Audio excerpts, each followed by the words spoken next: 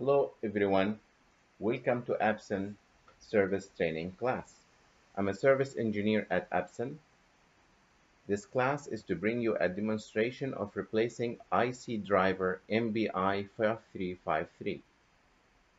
Repair tools include solder wires, tweezers, soldering iron, heat gun, anti-static bracelet. The first step of maintenance, remove the IC first. I'm using the Gaudi 952 heat gun. The wind speed is adjusted to fourth gear. Adjust the temperature to 390 Celsius degree. Heat the IC from the front of IC about 2 minutes.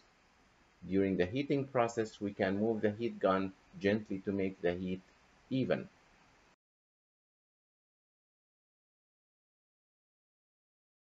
Okay, this IC has been removed. After removing the IC, we need to use a soldering iron and solder wire to clean the PCB pad.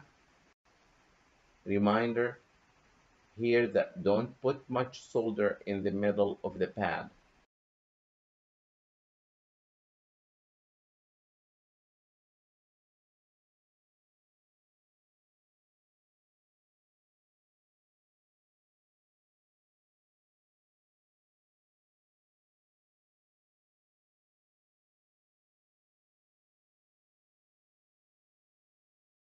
After cleaning the pad, or we use tweezers to pick up a new IC, put it to the right position. When the IC is put on, confirm that the direction of the new IC is consistent with the surrounding ICs. Then we use heat gun to blow the front of the IC. Same temperature and parameters as IC removal. Heat evenly. The time is also about 2 minutes.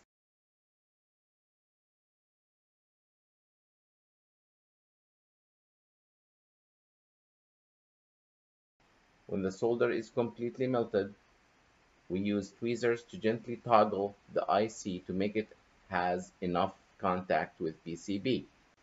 It will move back to the right position.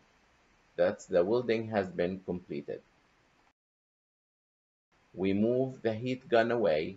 The repair operations has been completed. After 5 minutes of cooling, we can test the module. If color patches or color strips appear, resolder will be needed.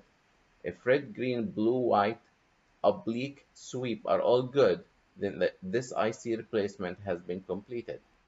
This MBI 5353 IC maintenance operation is completed. Were these repair maintenance steps clear for you?